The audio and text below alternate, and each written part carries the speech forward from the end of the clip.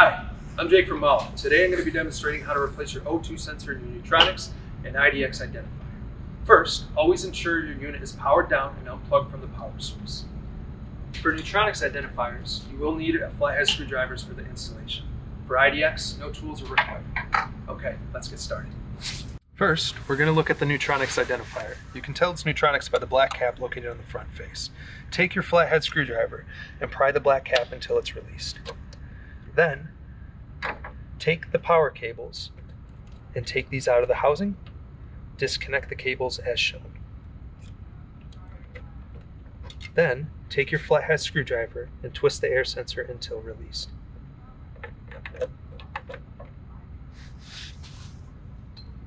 Now it's time to install your new O2 sensor. First, install inside the housing and twist with your flathead screwdriver until snug. Once snug, it's time to reconnect the power connector adapter. Then, insert this inside the housing, as shown. Then, reconnect the black cap. Congratulations, you've successfully installed your new O2 sensor in your Neutronics identifier.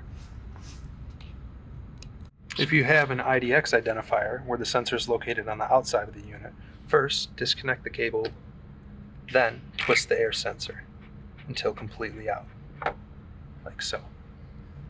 Now it's time to install the new O2 sensor. Screw into the port as shown. Once installed, reconnect the power cable.